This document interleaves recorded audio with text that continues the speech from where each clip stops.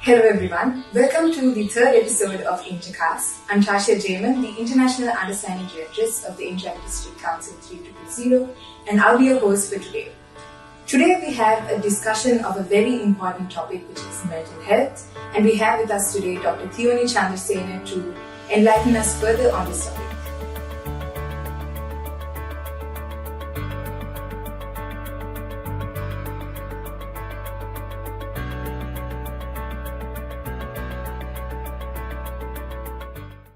First and foremost, Doctor, we thank you for taking your time off your busy schedule to be with us here today to enlighten us on this very important topic. Before we proceed, Doctor, could you give us a brief introduction to yourself and your profession? Certainly. Thank you very much, Tasha, for having me.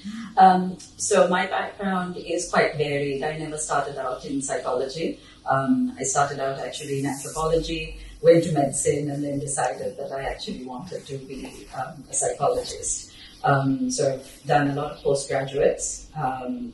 My focus is mainly, I do individual therapy, and I use cognitive behavior therapy, which is one form of therapy, to help people. Right, great. That's great, Doctor. So as I mentioned before, Doctor, I think mental health is a very growing topic, especially in today's youth. Could you give us a brief explanation of the roots of mental health and stages of mental health? Okay. So I think it's in Sri Lanka, especially mental health is now becoming coming more to the forefront. I think for a long time we didn't have a lot of awareness about it. So when we think of mental health, we have to think of it in the same way that we think of physical health, right? So it is something that's with us all along. So it's not something that we have to attend to only when there's a problem, right? So usually people focus on mental health only when there's a problem. Children as young as 2 to 3 years old do have mental health. And so we need to pay attention to and look at how we focus on that. And those need to be started again at school level and coming up. So if I was to look at some of the things that for young people, so we don't look at mental health from the DSM or the ICD criteria in most children below the ages of about 10 years old, right? But older than that, we think of a lot of them are emotional disorders that we have. So we talk about anxiety, we talk about depression. We have things like eating disorders, so anorexia, bulimia, and they seem to increase in teenage years. So these are all things that we need to be aware of. Right. So talking about issues like anxiety and whatnot, right, Doctor? Especially in our households, in a brown household, in a usual brown household, I think parents tend to neglect certain topics. Like even if we do go to our parents and say that, I might be suffering from anxiety or such instances, they would say, don't be stupid. It's not something to think about and whatnot. So, but exactly, what advice would you give to the adults or parents, especially in brown households, if in case a child is to suffer such? Okay. Yeah. So I would say, bottom line is I would say to parents, when your children bring a concern to you, pay attention to it, right? So one of the things that as teenagers, maybe I would say to kids is understand that your parents grew up in a world that's very different to what you're growing up in now, right? So words like anxiety, depression weren't used, and in taking our social and cultural norms, if we talked about mental health, we talked about people who were mad, quote unquote, right? And who belonged in, some mental institution. So understand that, right? The other thing that I would always caution our teenagers is please don't self-diagnose. While I love Google, it's not a doctor, right? And there's a lot out there that's not verified information. So we can have certain symptoms, right? And then we Google it and we're convinced that we have something. So what I'd like you all to do is focus on how you are feeling. Understand that what we feel is important to us, but it's just an indicator. It's not necessarily true. So what we want to do is go and tell our parents something along the lines of, look, I'm feeling really overwhelmed by what I've been asked to do, and I don't know how to approach it, right? And I feel like I'm spending more time worrying about it than actually doing the work, right? So maybe approaching it in that manner helps parents to understand and helps them put perspective, right? And I think because if we think of it from a parent's point of view, one of the things that we worry about, right, is that something is wrong with our child, right? And so we almost as parents have a knee-jerk reaction when somebody comes and says, I think I have anxiety or I'm depressed. Right? There's almost a knee-jerk reaction of, no, you're not. What do you mean? It's almost like a reflection of our parenting, right? So maybe going to them with something that's slightly more gentle so that we can ask them for help and say, look, I feel like I need to speak to somebody, right, to help me through this. I think is a nicer approach. Right. Okay. Also, I believe that self-control or having to control your emotions is a major part of dealing with mental health, right? So being mindful, having less expectations would also be a few things to control your emotions. What other ways do you think, Doctor, we could enforce in order to basically be mindful about having our emotions controlled? Okay, all right. So I'm going to just check you on that word control, right? Because what we want to do is what's called emotionally regulate. Right? Now, one of the things that we have to understand is emotional regulation for children is modeled by parents, right? So us telling a child not to get angry and yell, but when we get angry at our child and yell, doesn't send the right message, right? Because our child looks at us and goes, well, when mom is angry, she yells. So then that's how I'm supposed to react to it, right? Because that's how we learn. So what we want to do is to understand that emotions are signals, right? They're telling us something's going on here, right? So if you're sad, it's saying, look, something is not sitting well with me. Something is causing me to feel sad, right? So also language, it's not I am sad, it's I feel sad, because it's a feeling, it's momentary and it will pass, right? So when we look at that emotion in that way and say, okay, I feel sad at the moment, right? So it's giving me an indicator, right? So now how should I manage that emotion, right? So we emotionally regulate so if we need to cry, we cry. If we need to write that down, we write it down. If we need to call somebody up and speak to someone, we do that, right? So we manage that emotion. So we don't control it. We acknowledge the fact that we have the emotion. So I am sad, right? I'm feeling sad at this moment in time. So how am I going to handle that feeling, right? So the things you talked about, like mindfulness, meditation, right, all help us, right? It helps us to manage our emotions, right?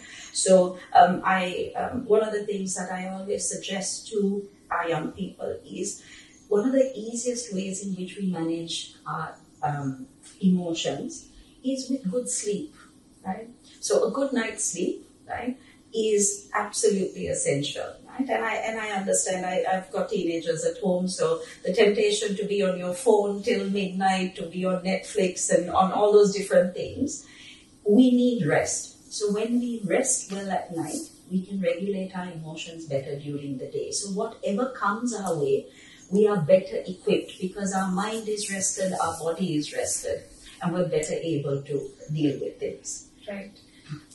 Also, Doctor, in today's youth, especially in Sri Lanka, what exactly are the numbers? What exactly do you think are the numbers of people suffering from mental health, and what exactly do you think the youth could do, or why exactly is the youth suffering from mental health issues in Sri Lanka? Yes. So unfortunately, we don't have a lot of recent studies done, right? But the WHO, so I'm going to look down at my paper because I don't remember numbers, right? So there's between 4 to 5% of 15 to 19-year-olds that suffer from anxiety, and between 2 to 3% of 15 to 19-year-olds who suffer from depression.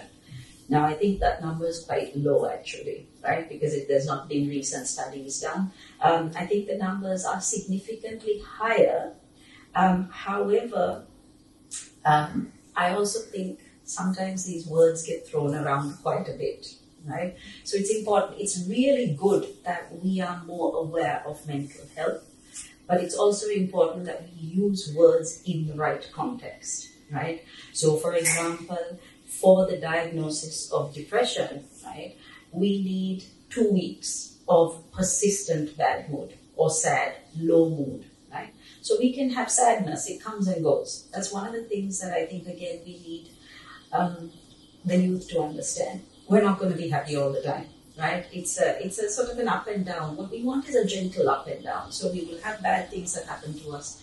We will feel sad, we will feel hurt, right? But it comes and goes. So for depression to be diagnosed, we have to have persistent low mood for 2 weeks. It's a loss of interest in doing what we normally do. It's a desire to just be home, not get up. It can be anything from not eating to overeating, not sleeping to oversleeping. And what's really important is we need somebody professional to diagnose that. Why is there sort of a increase in mental health? One is awareness, so we're more aware of it, right? People are talking about it more. The other is we have a lot of distractions now, right? So we have social media, right? We have lots of expectations that have increased by parents, So for example, when I was growing up, my comparison was my cousin. Look at your cousin, she's doing so well, why aren't you studying as much, right? Now your comparison is the entire world, right? So you know what your cousin, living in America is doing, right? And so the increase in that, right, is also the reason for that, increase in anxiety and depression. Right. Like I mentioned before, I think parental pressure, like you mentioned as well, parental pressure would be another reason of why youth especially has an increase of mental health issues. What exactly would you advise parents in order to help the youth or for them to, make sure that their children do not get into the worst of scenarios? Right. So it would seem simple enough. Don't pressurize your children, right? So understand that your children are not you. They're not an extension of you. They're not meant to achieve what you didn't achieve, right? So you may want what is best for your child, which as parents we do.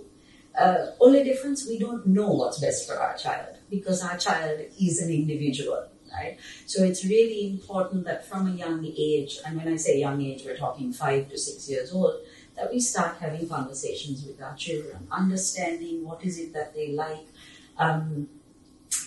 what is it that they want to do, and what as parents we are supposed to do is to guide them, not tell them what to do, but guide them. So if we feel that, and sometimes parents do, if we feel that, look, sports is something that every child should play, or I would like my child to play a sport, it's a conversation we have with our child, right? And maybe that child isn't going to play a sport, right? So it's us understanding that as parents, while we want what's best for them, we don't necessarily know that, so we need to engage in conversation. Right. Apart from conversation, if any child out there or if anyone from youth is suffering from a depression or anxiety or any of that sort, what exactly could they do apart from having conversation or asking for help? What medical advice do you think you could give? Right. So my first thing would be is to reach out to someone professionally. Right, so usually your general physician, the one that you go and see, your pediatrician sometimes is your first port of call. Now, there are also lots of free resources. So, for example, like kalyana.org, there's Sumitrayo, there's 1333. So there are mental health hotlines and institutes that are available where you can reach out and they have free help 24 hours. So you can start with those places, right? Also understand that we don't necessarily need to talk to everybody because not everybody has our best interest at heart.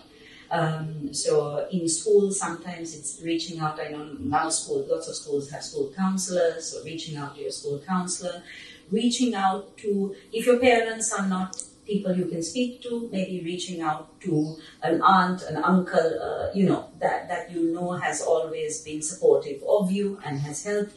So it's reaching out to an adult within a safe space. Right. Apart from all of this, Doctor, I believe even myself, like we are engaged in a lot of things such as our studies, extra activities, hobbies, whatnot, right? I believe all of that together can be a little overwhelming, especially for the youth. How exactly do you think the youth can balance all of this in order to avoid them from going insane, I'd say? Okay. So I think it's important when we take things on board to understand why we are doing what we do, right? So obviously going to school is something that we have very little choice in, right? But what we engage in outside of that, we need to understand, why are we doing this? Why are we taking it on board? Is it something that I really want to do? Is it something I'm doing because my parents think it's a good idea? Right? Am I trying to have my parents love and appreciate me more? The more I do, right? Is that why I'm doing it, right?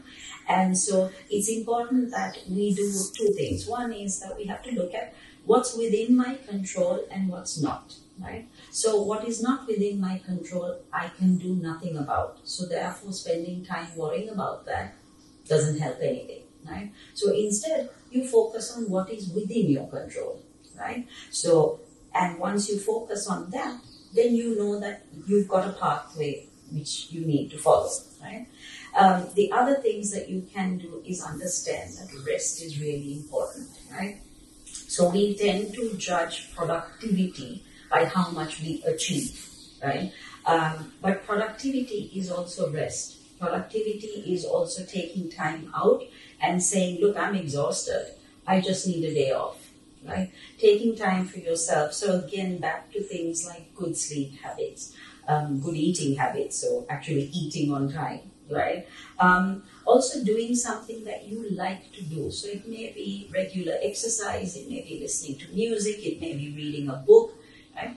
Take time every day and set a little bit of time out to do those things as well, because it's really important, because that's what sort of rejuvenates every one of us. And the more we look at achievement as doing and not taking a break, right, we're going to lead to burnout, right? At which point we're not going to want to do anything.